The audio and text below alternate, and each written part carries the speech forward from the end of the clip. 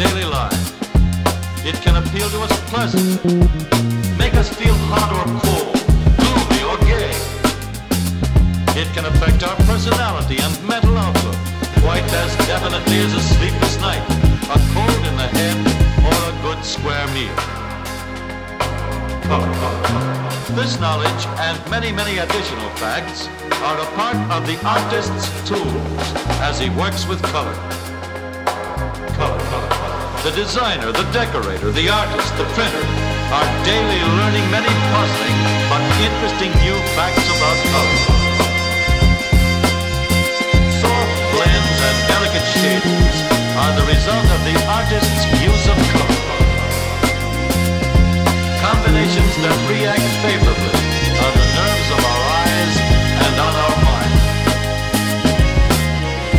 Combinations that are soothing and pleasing because they were based on a thorough knowledge of the fascinating subject of color.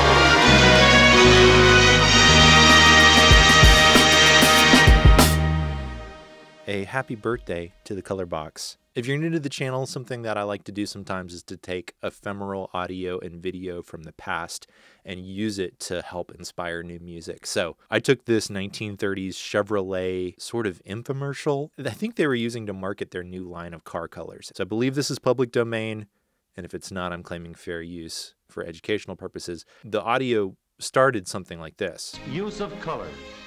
Combinations that react favorably on the nerves of our eyes and on our mind.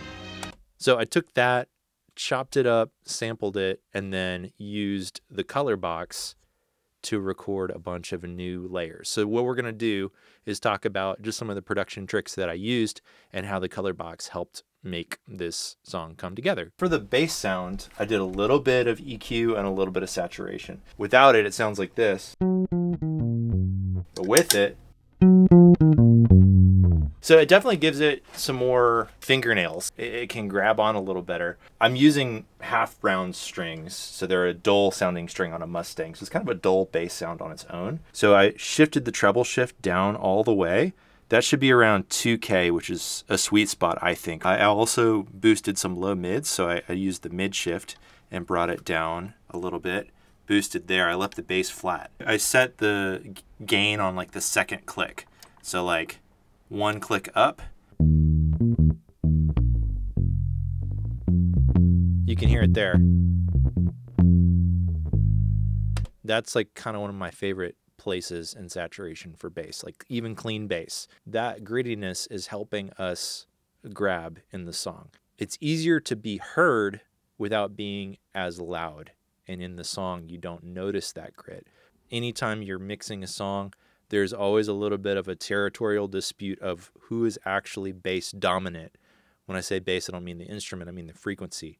You need to let the kick drum and the electric bass or the synth bass or whatever low-end instrument, you need to create space. You need to allow those instruments to have their own sort of zones. So I decided for this song to let the drums be the low dominant instrument and have the electric bass be more of a low-mid dominant instrument. And that gives us this sort of crispy, fat bass sound.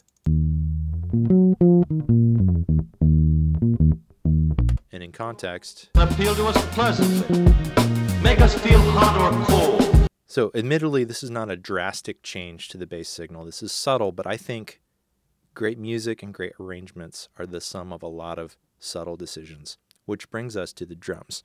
And before I get any further, I have to introduce Kevin Leon, who is a wonderful drummer.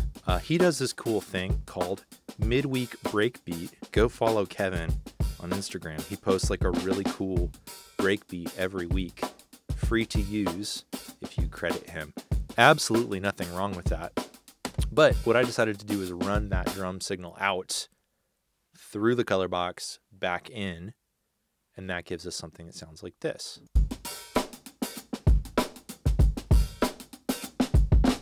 So without the Color Box, with the Color Box. Just a little bit of extra beef on the drums, and then I boosted some of the lows. Because remember, we were talking about allowing some space for low frequency instruments, I decided on this song to have the drums be a little more low frequency dominant, and the bass, the electric bass, to be a little more low mid frequency dominant. They're allowing space for each other. Check this out.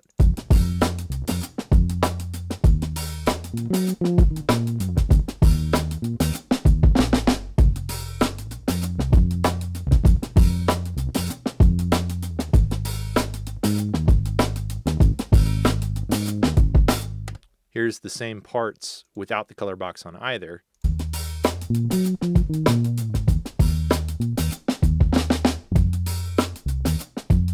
then here's with the color box.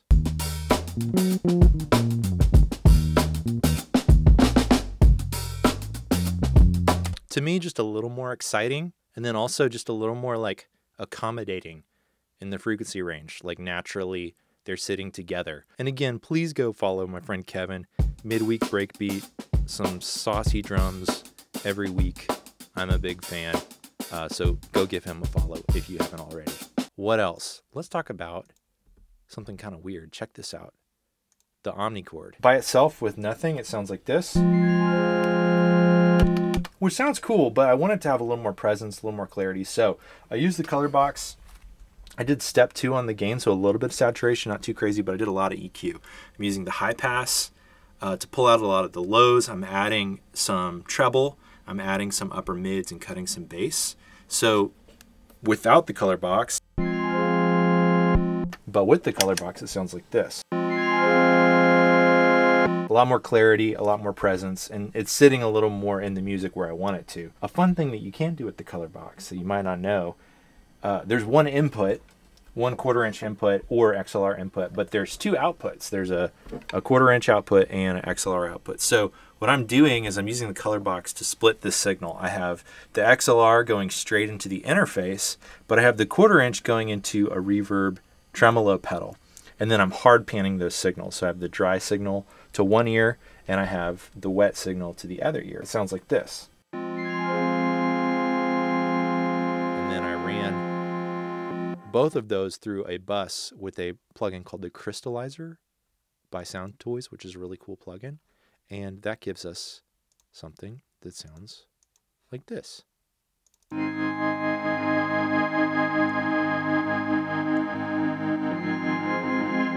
Almost like underwater Donkey Kong level or something. And in context of the music, This knowledge and many additional facts are a part of the artist's tools. in addition to using the color box for saturation and EQ, you can use it to send multiple signals out. And borrowing that trick from Nick at JHS, who talked about doing the same thing for acoustic guitar. So anytime you have a mono source, it can be cool to use it to create a stereo sort of image. Fun stuff. We're having fun. Music's fun. Oh, by the way, there's another thing I did to the drums earlier I didn't tell you about. So I made like a lo-fi thing. I had the same drum loop, but made 2 different sections.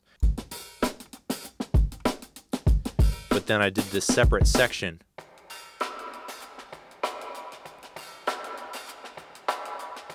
So without the reverb. Sometimes when you have a song or an arrangement that's like the same chords over and over again and the same groove over and over again, it can start to get a little boring. So by doing something drastic with the EQ, you can kind of make a song feel like it's having a totally new section. So like, check this out. In context, we went from this sort of A section to this sort of B section just by removing some elements and processing the drums differently. Quite as definitely as a sleepless night, a cold in the head, or a good square meal. Now we're in a totally different place. This knowledge and many additional facts are a part of the artist's tools. It made space for the omnichord to come out a little brighter. The designer, the decorator, the artist, and then it builds back into the previous section. Many puzzling but interesting new facts about color. So all I did was I pulled out like all of the treble and all of the bass, and then I boosted the mids a bunch, and then I did a filter sweep where I just kind of swept the frequency of the mids back and forth. Of course, you could do that in your DAW by automating an EQ, but if you're only ever working in your computer, there's infinite options and you can infinitely go back and redo things or undo things. I like the idea of committing to a production decision, and I like the idea of manipulating a production decision with an actual knob or potentiometer. By the way, these feel great. The click on the step is wonderful. There's something to be said by actually taking your hand and like changing the way something sounds. By the way, speaking of really talented friends, I wanted to tell you about my friend Justin Powell, who threw some really cool trumpet on this song.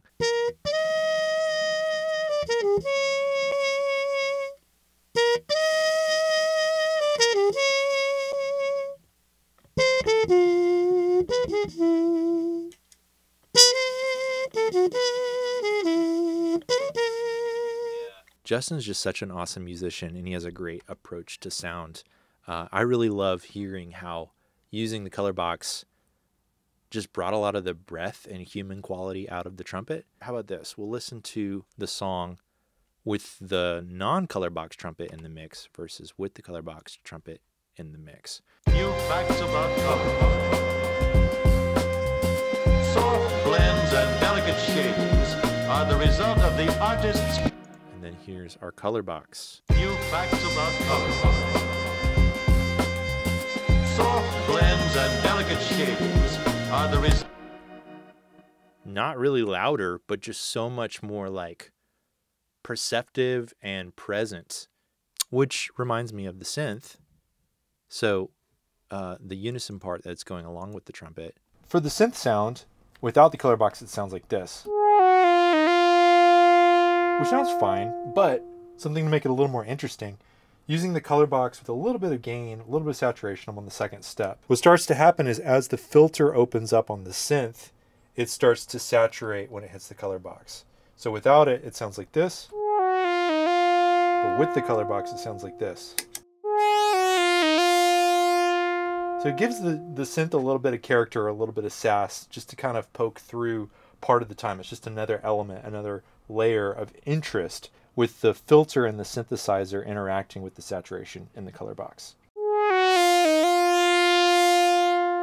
And then blending that with that breathy trumpet sounds something like this.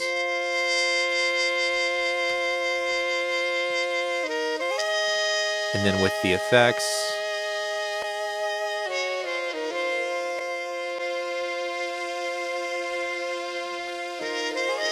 and then in context, combinations that are soothing and pleasing because they were based on... Happy birthday, Color Box, and thank you to JHS for sponsoring this video. This is like the 10th anniversary version, which comes in like this cool gray color, but all of these things hold true for the classic white version. I will post a link to this pedal, which is an affiliate link, which means I would make a small commission. So that's a way that you can directly support this channel. And I hope that you go make some weird music that you like. Thanks for watching, and hopefully I'll see you on the next video. Like your great-grandparents were watching like this commercial thinking about buying a Chevrolet. So I found like this thing. Nice minor chord with a harp.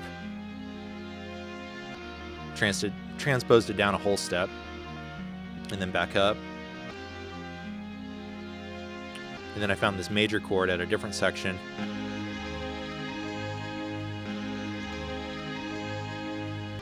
So that's kind of our like chord progression. I sampled that from the original thing. And then with Kevin's funky drums.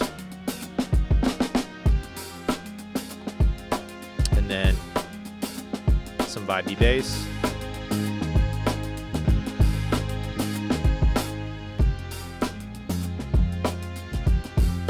All together. Color strongly influences our daily life. It can appeal to us pleasantly, make us feel hot or cold, gloomy or gay. Oh yeah, so one fun thing I did is I took the vocal part, or like the original, Quite as definitely as a sleepless night. like the narrator, I ran that through a plugin called Little Altar Boy by Sound Toys. I love this plugin. it's like a pitch shifting, transposing sort of plugin. So without that, it sounds like this. Quite as definitely as a sleepless night. But then with it, Quite as definitely as a sleepless night. kind of like a cool like old robot, and then all Quite together, as definitely as a sleepless night. and then in context of the Quite music, as definitely as a sleepless night. kind of just a fun way to have like a sort of call and response sort of thing where it sounds like there's different voices coming in Our personality and mental going out. outlook. Quite as definitely as a sleepless night. A cold in the head or a... So just kind of some fun production elements. I'm just showing you things that I think are interesting and cool. So the color box, something to know about, something to enjoy. I hope you enjoyed this video. Thank you for sticking around to the end. Thanks for watching, and hopefully I'll see you on the next video.